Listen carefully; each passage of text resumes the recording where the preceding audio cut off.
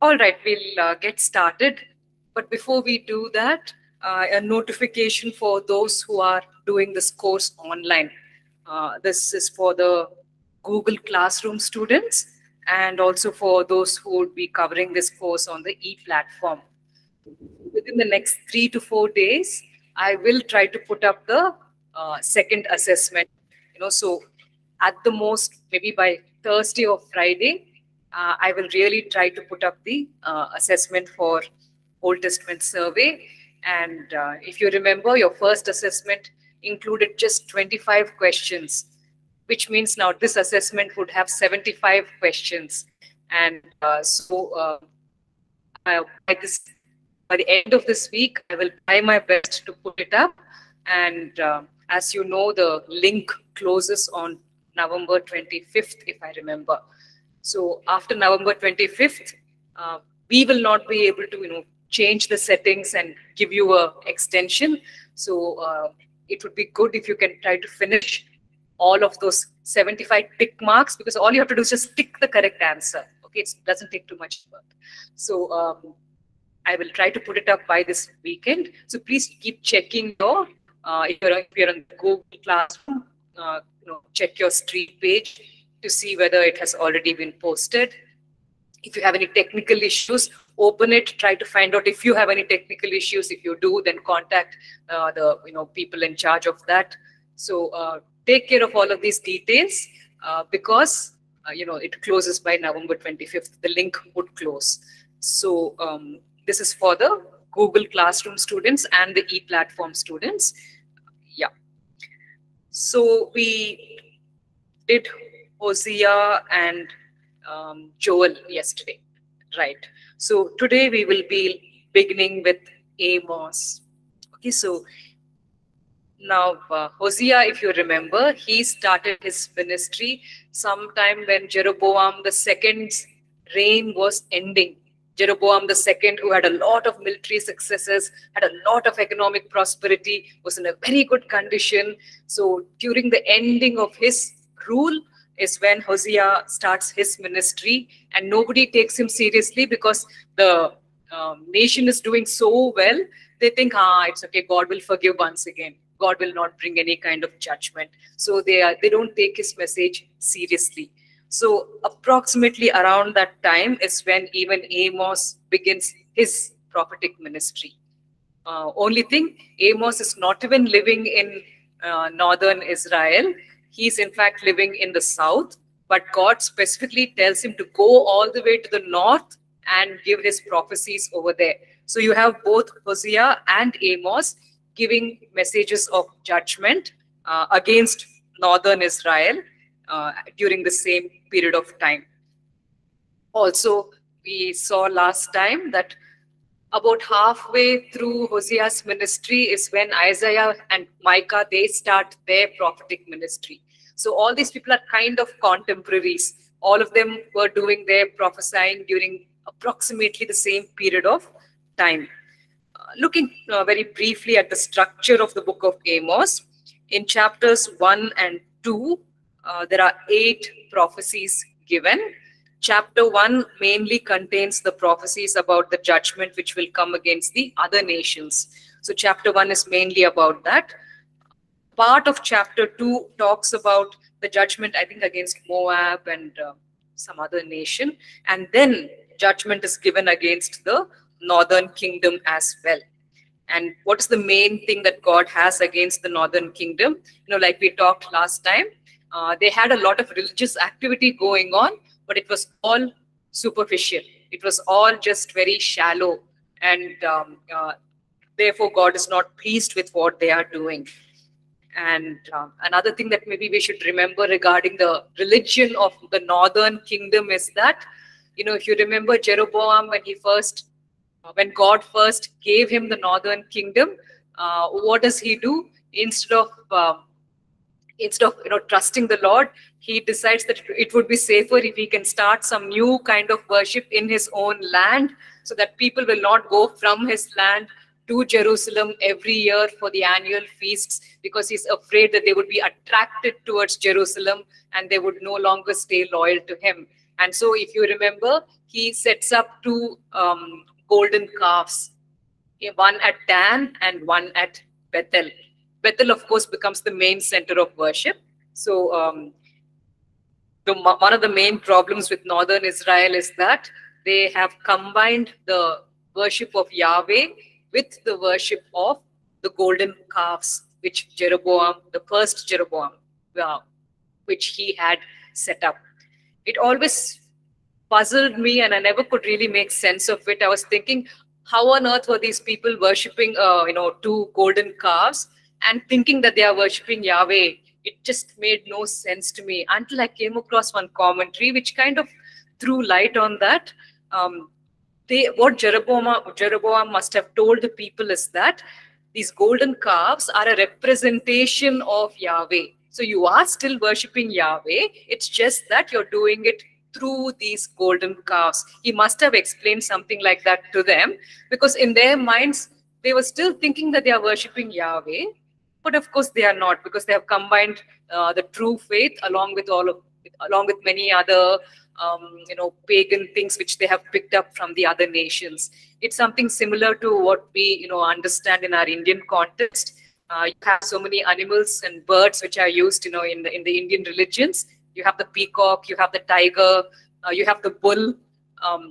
Now these are representations of the Indian gods. So the tiger is not really worshipped because as an idol on its own, but the tiger is the vehicle on which a particular goddess sits. Okay, so that tiger becomes a representation of that particular Indian goddess. So this was the kind of culture that was prevailing at that time, and so these people had been told that you are worshipping Yahweh, but you're worshipping Yahweh as through the representation of these golden calves. So it was a rather mixed up religion, a rather messed up syncretism is the term that is used, right? The technical term is syncretism, where you take a little bit of the true faith and then you combine it with things which you have picked up from other religions and you mix it all up and say, oh wow, we are having a nice, wonderful religion. But in God's eyes, it is something fake, something false. And so even though the people were thinking, oh, we are very, very religious and we're having all of these ceremonies going on, in God's eyes, it was evil in his eyes. So Amos mainly is asked to target that. So in many of his judgment, he's directly targeting the idol worship that is taking place at Bethel. And he's coming against the priest and the false prophets who are over there, and they don't like it because they have established themselves over there for a very long time now. They are in positions of power and influence, and they don't want this outsider coming from the southern kingdom and telling them what they should be doing with their religion. They do not appreciate it at all. And so that is a little bit of background. So chapter 1 and chapter 2 is those 8 prophecies. Then in chapter 3 up to chapter 9 verse 10, you have 5 visions of judgment which God gives to Amos. And the last 5 verses of chapter 9 is where you have 5 promises given. Like we see in all of the Old Testament books, God speaks judgment, but he also speaks about future hope, future restoration. And he makes it very clear that the restoration will come not through Samaria, which is the capital of the northern kingdom, but rather through Jerusalem. Okay, so this also would not have been very good news for the people because God is saying he's going to bring restoration, but it will happen not through their capital city, but through the capital city of the south. And we saw that even last time, right? In the book of Hosea, because when Hosea talks, he also refers to how God will, restore, through one single leader. If maybe we could read Hosea 1:11.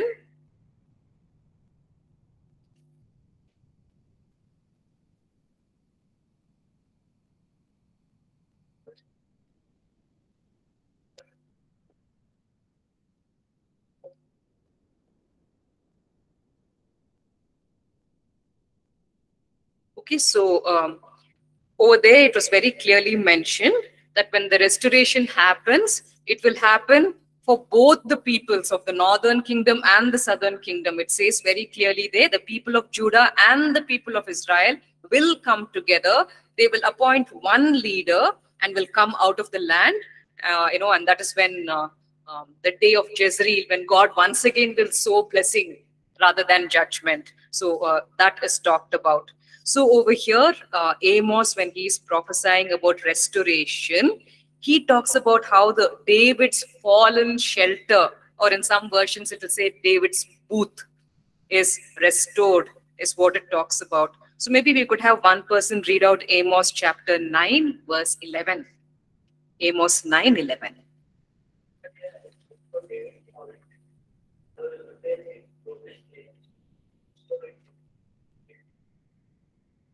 Yeah. So in many of the versions, you see the term fallen shelter being used, but literally that would be the term booth, as in one small little room, like a shed. Only thing, of course, in our modern times, when we say shed, we think of asbestos sheets and all that. They didn't have asbestos sheets back then. But it's like a small construction where it's just one single room. The same imagery is used even by Isaiah, where he talks about the booth, or the shelter. So maybe we could actually look at that, and then we'll compare these two passages. Isaiah chapter 1, verses 7 to 8, if someone could read out. Isaiah 1, 7 to 8.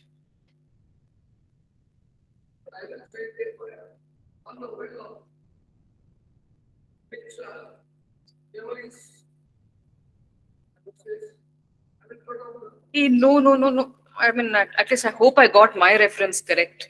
Isaiah 1, 7 to 8? Okay.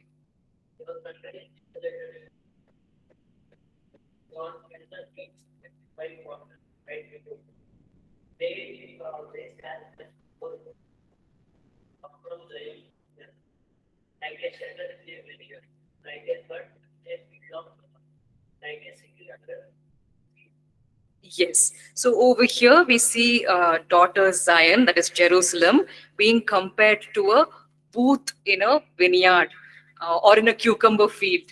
So you would have these large fields where you're having some crop being grown, and in the middle you would have one hut sitting over there. That is basically like a small booth. The caretaker will stay over there just to make sure that no one is coming and stealing from the field. So it's like as if there's one lonely building left over there, one tiny little construction. Everything is gone, and just that one little piece is left over there in the middle. So both Isaiah and Amos talk about this lonely shelter sitting over there in the middle of nowhere. And while Isaiah talks about it as a kind of judgment, here Amos is turning that picture around, and he says, you know what, that fallen booth which is sitting there all alone, God will restore it. Its broken walls will be, repaired once again, and it will be rebuilt. So Amos is talking about an image which Isaiah also uses, and here he is offering hope and saying that this lonely, abandoned booth will in fact be restored. It will be repaired by the Lord, and Jerusalem will once again have hope. So through Jerusalem, even the northern kingdom also will receive hope. Now, before we look at Amos the prophet, a little bit about his background, there's a question which was posted over here regarding the portion for the assessments. If I remember last time, we stopped with Judah, Judges, I think.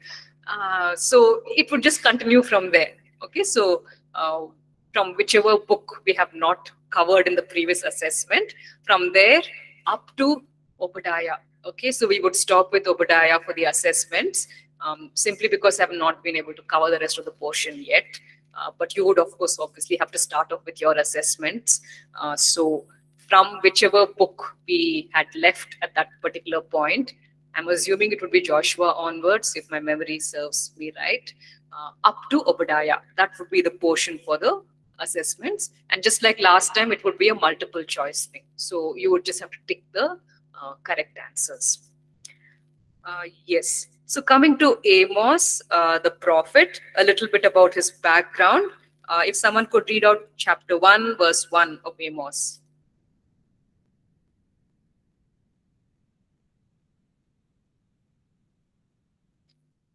The words of Amos, who was among the shepherds of the sheep leaders of Tekoa, which he saw concerning Israel in the days of Uzziah king of Judah. Yeah. In the days of Jeroboam, the son of Joash, king of Israel, appears before the earthquake. Yeah. Then if we could also look at chapter 7, verses 14 and 15. Then Amos answered and said to Amaziah, I was no prophet, nor was I a son of a prophet, but I was a sheep breeder and a tender of thy inward. Yes. So we get to know that Amos was both a farmer and a shepherd.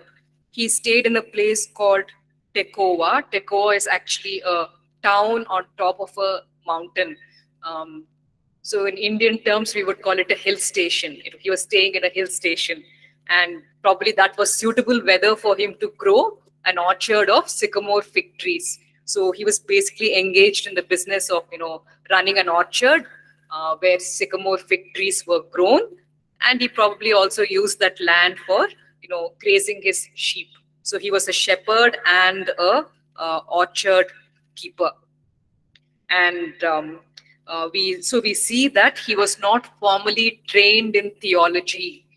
He did not belong to one of these prophetic schools which Samuel had first established. If you remember, Samuel started a series of prophetic schools where people can get training on how to become a prophet, how to enter into full-time ministry.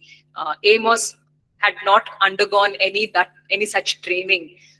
So God just takes him out from a secular field and asks him to go into ministry. And so God does not look at the level of education that a person has received. God does not look at the social status that the person has. God chooses as he wishes, whomever he wants for his ministry work. However, this is not an excuse for people to not train themselves up, because I think once the calling is given, once Amos received his calling, he must have definitely begun to train himself for the work for which God had called him. So it is true that even if we are totally uneducated, the Lord can call us into ministry. But once we are called into ministry, we must equip ourselves, because God does not tolerate laziness. So he would expect his people who are working for him to fully train themselves up so that they can give their very best to the kingdom of God. So it does not matter what our background is. God can choose us from whatever background to serve him. But once he has chosen us, he expects us to train ourselves and give our very best to him. We also see another thing here. There's a mention about an earthquake when we look in Amos 1:1, where it says he received the vision that he saw concerning Israel 2 years before the earthquake. So now the ancient historian Josephus, in his writings, he refers to this particular earthquake. He says the earthquake took place around the time when Uzziah, goes into the holy place and burns incense, even though he's not supposed to enter the holy place. And then that leprosy comes upon him. So around that time approximately is when this great earthquake takes place. So it is around that time, it looks like, that Amos had started his prophetic. He received his prophetic vision around that time.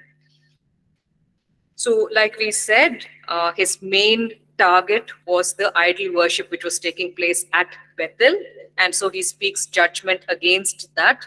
And it would be good for us to look into a little bit of detail regarding that. If someone could read out Amos chapter 7, verse 7.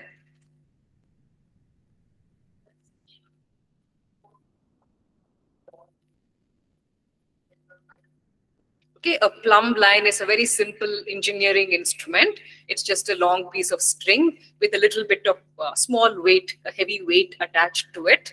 And so when you hold the string this way and you have the weight weighing it down, the string will form a straight vertical line. It will not hang sideways a little bit that way, or hang a little bit this way. It will not hang in a slope. Due to gravity, it will hang exactly straight. So they would use that to build straight walls. So when the construction work is going on, they would hold the plumb line against the wall to see whether it's coming up exactly straight or whether it is crooked. So that was basically a plumb line. And over here, in his vision, this is what Amos sees. He sees the Lord standing over there with the plumb line in his hand.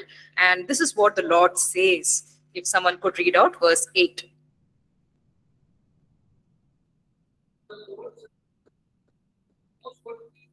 What he see and said, from line, and the Lord said, behold, I am sitting in your line, but in the midst of my line, I will not cross my line anymore.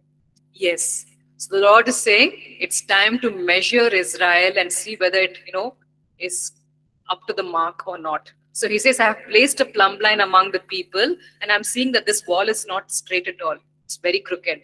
So the Lord says, I cannot spare them anymore. It's time to measure them, and when I measure them, they're not up to the mark. So God says, it's time for judgment to come. Therefore, he says, what does he say in verse 9, if someone could read out?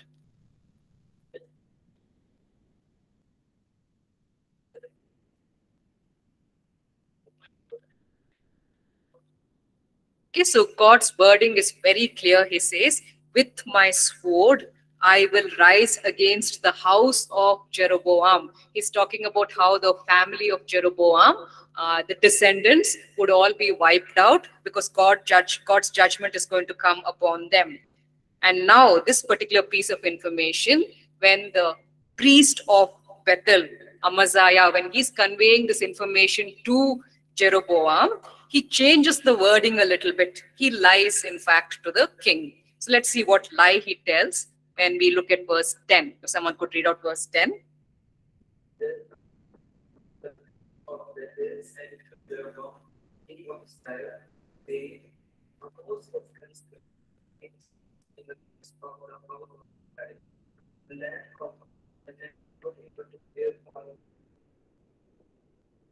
Verse 11.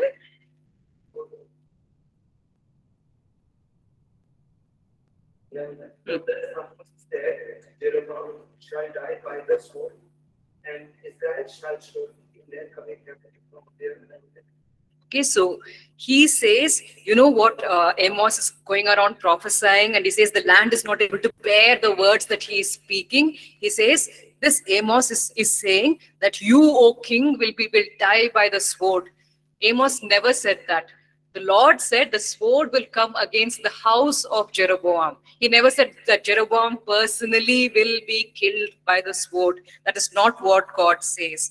Why did Amaziah change the wording and make it so personal to Jeroboam? He was hoping that the king will now sit up and take action against Amos. So he was trying to stir up the king against Amos. And so he says, this man is prophesying that you will die by the sword, which obviously would have caught Jeroboam's attention. So Amaziah does not like his position being threatened. All these prophecies of judgment which Amos is speaking against the idol worship that is going on in Bethel, he is against these words of Amos, and so he wants to get rid of Amos.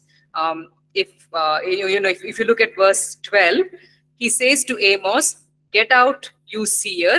They were called seers because they could see the future. The prophets were called seers. So he says, "Get out, you seer. Go back to the land of Judah. Earn your bread there and do your prophesying over there." So why have you come over here to prophesy? You want to earn your livelihood? Go back home and earn your livelihood over there. And then Amos replies and says, you know what? I'm not earning a livelihood because I'm not a prophet. I'm neither a prophet nor the son of a prophet. But he says, in fact, I'm a shepherd and I'm a keeper of sycamore fig trees.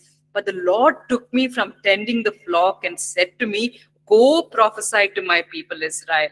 So he says, because God has sent me. That's why I'm over here, not to earn a livelihood, but to declare what God wants to do against this nation. And he goes on to give a very shocking prophecy. And in verse 17, yeah, if someone could read out verse 17.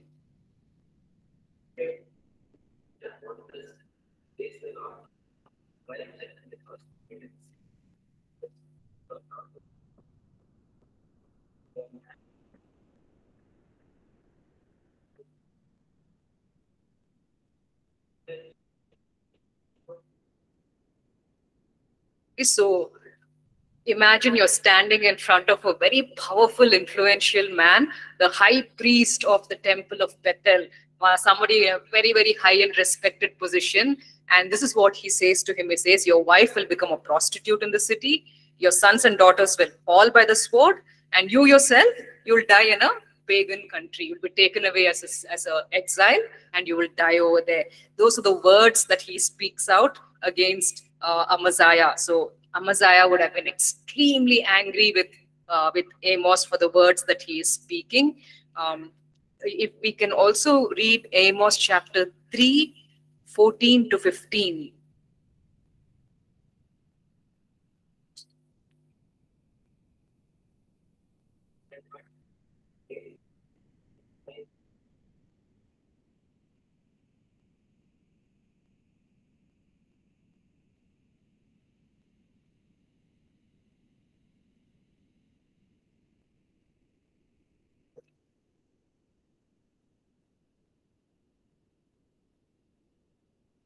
Okay, so God talks about the kind of destruction which will come upon the northern kingdom. He says, I will destroy the altars of Bethel. The horns of the altar will be cut off and they'll fall to the ground. And not just the temple is going to get destroyed. And this temple which has now been dedicated to a golden calf and where you have heathen things going on. Not only will the temple be destroyed, but God goes beyond that and he says, I will tear down the winter houses and the summer houses, the houses which are decorated with ivory, and he says all these big, big mansions and bungalows, they will all be demolished. Now, I wonder how many bungalows made of ivory, were owned by Amaziah and his wife. They were very well off. They were very influential. They were very powerful, which is why they did not want Amos coming over here and threatening their position. And now God is saying, all these wonderful fancy houses that you people have, I will destroy all of them.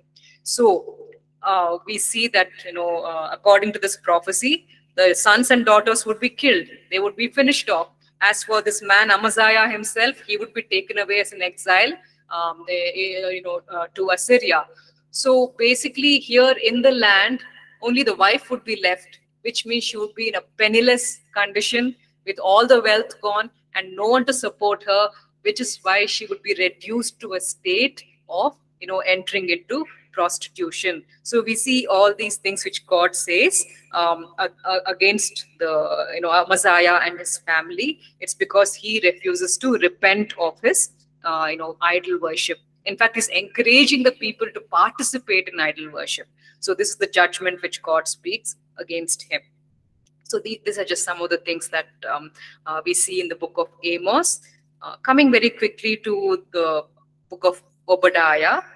Obadiah, again, is not a very great person with a very fancy background.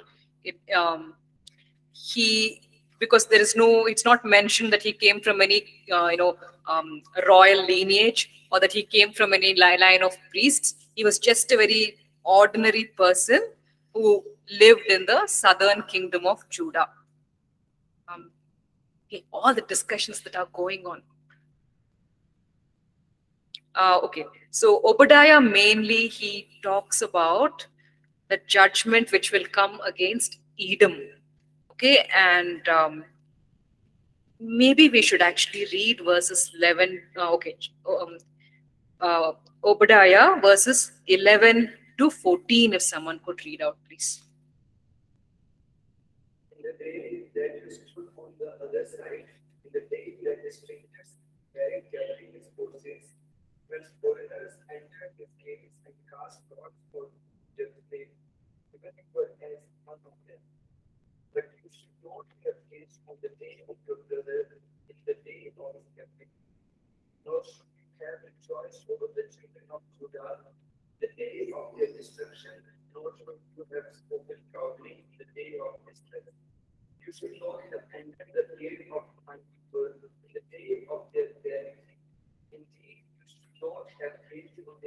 affliction in the day of their calamity, nor lay hands on their substance in the day of their dread.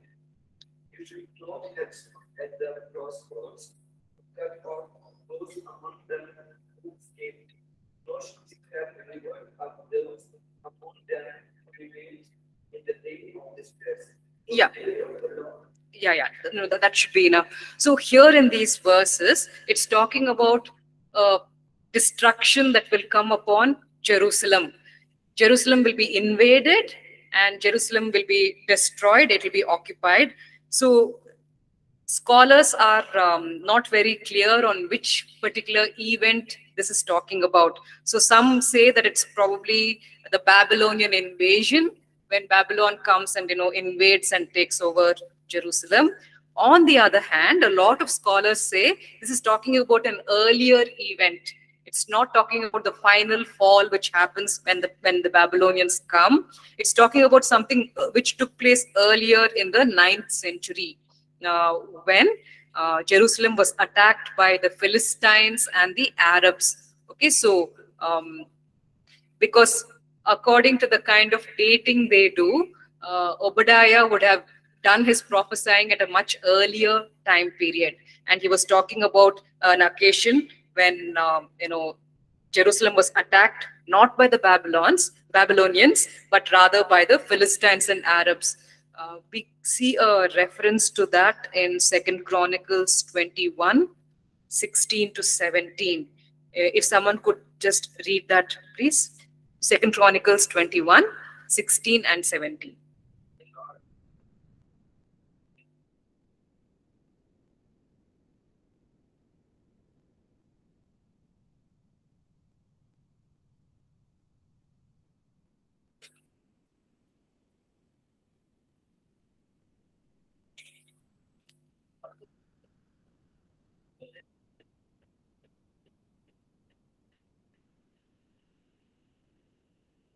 All right, so here we see that this man Jehoram was very evil in God's eyes. He was the son of the godly King Jehoshaphat. The Jehoshaphat who's always, there are many sermons about Jehoshaphat, the man of faith. So Jehoshaphat was a very godly man, but his son Jehoram was very evil. When Jehoshaphat was dying, he in fact gives the kingdom to Jehoram. He says, you are the one who's going to be sitting on the throne. So Jehoram is given the throne freely by his father. But once Jehoram comes to the throne, he's like, what if my brothers try to climb the throne? What if they try to, put me down? And so he murders his entire family. I mean, what a heartless man. His own brothers, his own family members, he kills the whole lot of them, a complete massacre. So God is very much against Jehoram. And in fact, he dies a very horrible, horrible death. So anyone who wants to know the details can go to 2 Chronicles chapter 21 and find out all about it. But he dies in such a horrible manner that the people who see God's judgment upon him, they don't even bother giving him a royal funeral. So he dies in a very horrible way because of the way he behaved with his own family. Okay, so this was the horrible man that Jehoram was, and God, to bring judgment against him and all his officials who are participating in this evil act, God allows the Philistines and the Arabs to come and attack Judah. So they say, most scholars agree and say that Obadiah is probably referring to that invasion of Jerusalem. And why do we agree with that? Mainly because when the Babylonians finally come later and take Jerusalem, at that time we don't read in any of the historical works that any kind of partnership was done between the Edomites and the Babylonians. When they come, they are powerful enough to come on their own and do the invasion on their own. They don't look for help and partnership with anyone else. If in all the writings that we see about the fall of Jerusalem, we see no reference to any partnership being made between the Edomites and the Babylonians. So most probably here, when Obadiah is criticizing Edom, the way they behaved, he's probably talking about an earlier invasion of Jerusalem and not about the final invasion which takes place later on in 586 BC. This is about an earlier incident which took place in 9th century BC. All right. So this is mainly God's judgment against Edom. He is angry with them because they did not behave the way a brother nation should have behaved. Because technically, Jacob and Esau were twins. They were brothers. So their descendants would basically be brother nations. And he says Edom has not behaved like a brother nation to Israel. And so this prophecy is given against the kingdom of Edom. And Obadiah, being the shortest chapter and shortest book in the Old Testament, does not have any chapters. It's only 21 verses in length. So look very briefly at the structure of Obadiah. The first 9 verses is where it talks about the pride and the wickedness of the Edomites. And then you have verses 10 to 14, where God criticizes them for the way they have treated Jerusalem. And then you have the last few verses, 15 to 21, where it talks about how in the end Israel will be victorious. So let's just very briefly look at some verses so that we have a clearer picture of what God says. So the first portion, which talks about the pride of Edom and the wickedness of Edom, if maybe we could read out verses 3 and 4. Someone could.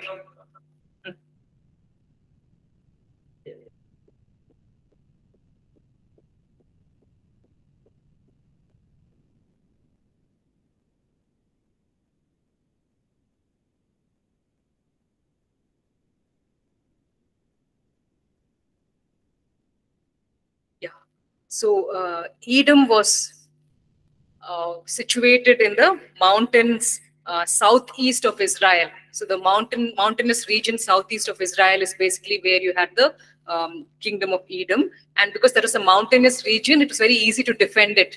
Any enemy army that wants to come and fight would have to come through the valley and start climbing up. And these people can already see them from the top. And it will be easy for them to topple boulders on them, crush them. It would be easy to throw arrows at them. It would be very easy to fight an enemy because they are already on top in a very secure position, and the enemy army has to literally struggle to come to them. So they are very proud, and they say to themselves, "Who can bring me down to the ground?" And then the Lord says, even though you soar like an eagle and you have made your nest among the stars, high up in the mountains, even though you have done that, God says, there I will, from there I will bring you down. And in verse 13, you have God, criticizing them for the things which they have done to Judah during that invasion which takes place. That would be verse, if someone could read out verse 13.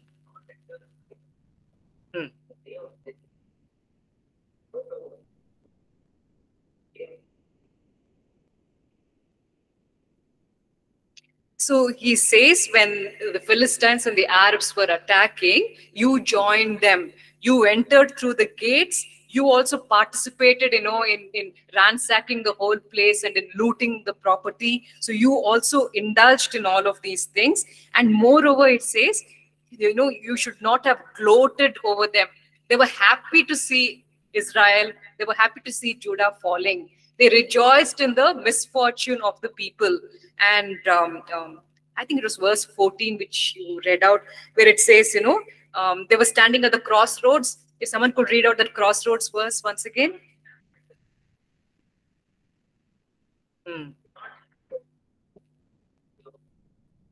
So you see, when that invasion took place and people are running for their lives, what some of these Edomites did is they stood near the crossroads, and the people who are trying to escape, they caught hold of them and they surrendered them to the Philistines. So instead of showing mercy and protecting them and sheltering them, they chose to side with the enemy.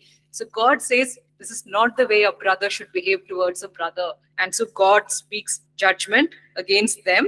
And this is what God says in verse 18, if someone could read out.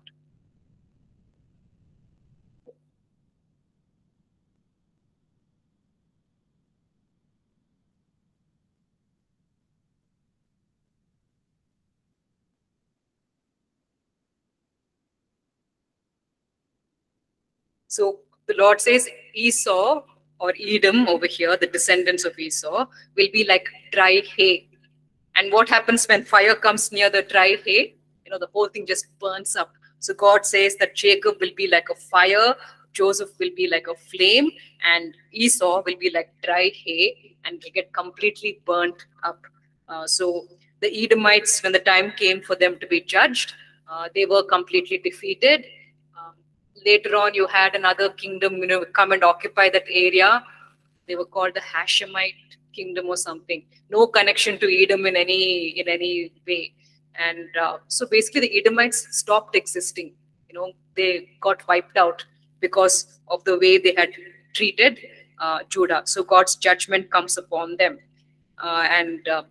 Esau is always criticized by everyone, hated by everyone, and I feel sad for that, because there was a good side to him, and I thought maybe we could just touch a little bit upon that, because you see, the one who was doing all the crooked deeds and the cheating and the lying and the deceiving was this man Jacob.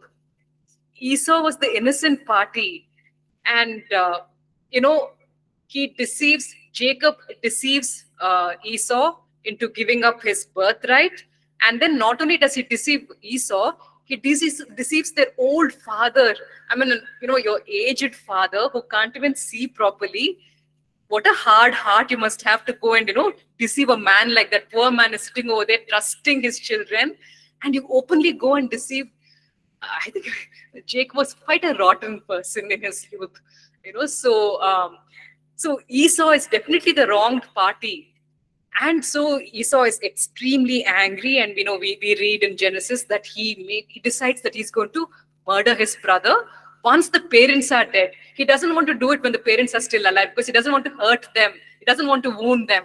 He thinks, after my parents are dead, then I'll finish this man for what he has done to me, is the decision he makes in his heart. And then, of course, we know the rest of the story. Jacob escapes. He goes away from there. And then when he comes back, when situations and circumstances force him to a point where he can no longer live under Laban, what he had done to Esau, Laban is doing to him every day over there. So life becomes really tough for him, and he's forced to come back. And he thinks, when I come back, I'm going to be finished. Esau is waiting for me. But we see what a transformation in Esau. I mean, a man who had decided in his heart that he's going to murder his brother shows love, shows forgiveness. It says he goes running to, Jacob is standing over there, bowing down 7 times, like, really scared. And Esau goes running to him, hugs him, kisses him. What a heart of forgiveness. So Esau actually had a good side. Where Esau fell really hard is that he had no heart for spiritual things. It's very, very sad.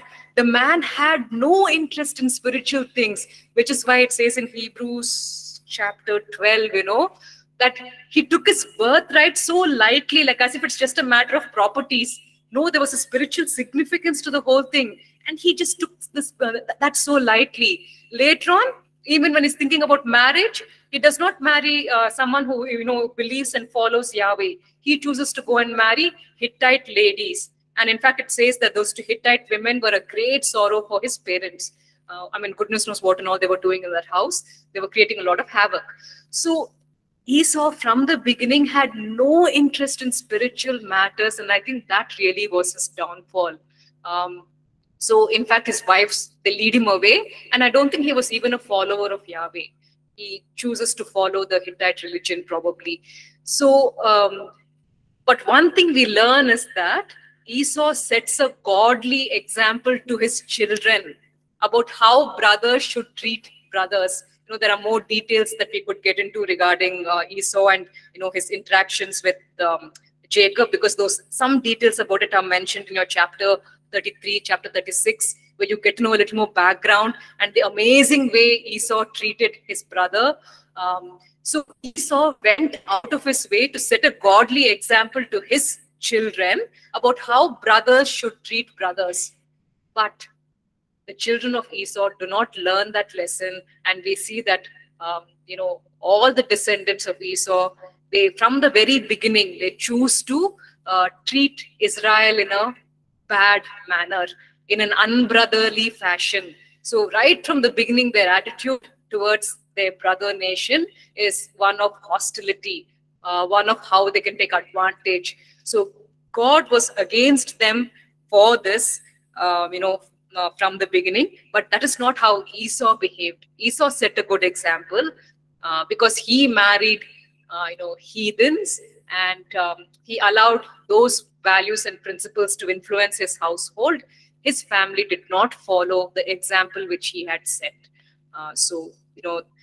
God finally brings judgment upon Edom when the time comes, and Edom is completely destroyed. Okay, so this is just some of the things that we could, talk about from the book of Obadiah. So, any questions? I'll just close the word of prayer.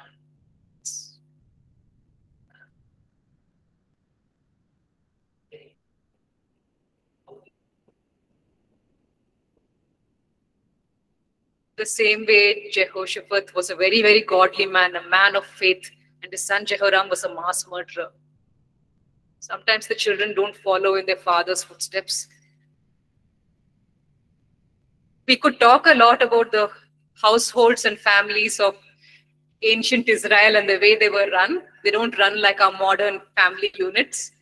So yes, they had their drawbacks, but we can't discuss all that right now because we literally have 1 minute to go.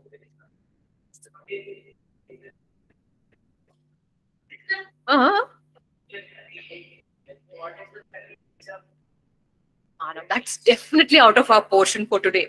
So, yeah, close your eyes. Close your eyes. We'll pray. After that, we'll discuss these things because it's completely irrelevant.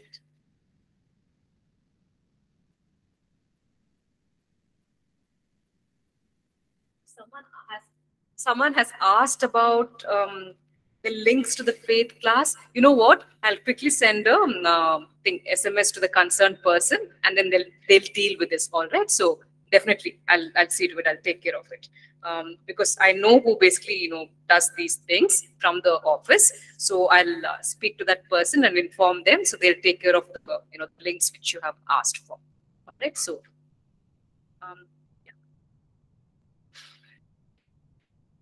Oh, okay, the class is over. Is fine. Yeah, okay. We'll I'll speak to the concerned people anyway. Let's just close with a word of prayer, please. Yes. Lord, we just thank you so much for the lessons that we can learn from the book of Amos and the book of Obadiah. Lord, we pray that our focus would not be on worldly things, that we would not take worldly things and mix them up with the true faith and then pretend that we are following you. Help us, O Lord, to retain the pure doctrine which is taught in the Old Testament and New Testament and not turn away from that, O Lord. Help us, Lord, not to be worldly in our mentality and to mix up the things which you have taught us with the things of the world and pretend that we are following you. I pray that you would help us, O Lord, not to be double-minded in our walk with you, O Lord. Also, we pray that unlike the people of Edom, we would treat our brothers in Christ in a godly manner. We pray, O Lord, that sometimes even though it is difficult for us to adjust to one another, we would be united because for you, unity matters a lot. How we treat our brothers and sisters is very, very important to you. And you're always looking to see how we treat those who are part of your family. Help us to be very careful, O Lord, in the way we treat others. Because one day you will judge us for the words coming out of our mouths and the attitudes of our hearts and for the actions that we take against people. Lord, we will be judged, so help us to be careful and to honor you in all of our interactions. Thank you, Lord. In Jesus' name, amen. Thank you so much, and thank you for those of you who are online.